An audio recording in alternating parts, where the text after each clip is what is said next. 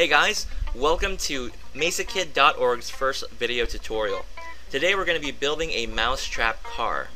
Now in this video, the first part is going to be composed of showing you the parts you're going to need to actually build your Mousetrap car, and the second part is going to be composed of how to build it.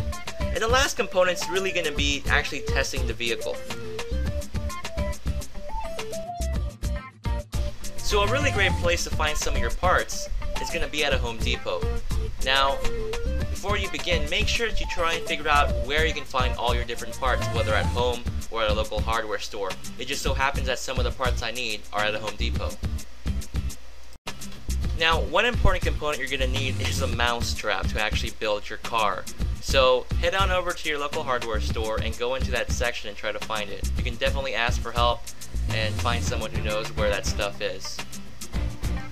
Now inside Home Depot, you'll find a variety of different mousetraps. Some are the mousetrap you're looking for, some are going to be glue traps, and you want to avoid those. You actually want to make sure you get the proper size as well, and not these ginormous ones that they sell at Home Depot. So make sure you get the right type. Make sure it's also a Victor brand, because that's usually the kind that works best. Now since I'm at Home Depot already, I decided to pick up some eye hooks. Now eye hooks are important because they actually hold the placement for the wheels, and I'll talk about that later. But essentially the eye hooks function as a way for the axles and the wheels to fit on your Mousetrap car.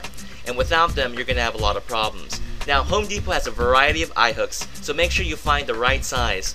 Now I'm going to actually try and go for a much smaller eye hook because that works best for this design. The last component I'm going to pick up at Home Depot is string. Now string is important because it actually connects the lever of the actual mousetrap to that of the rear wheels. Without it, the vehicle won't move.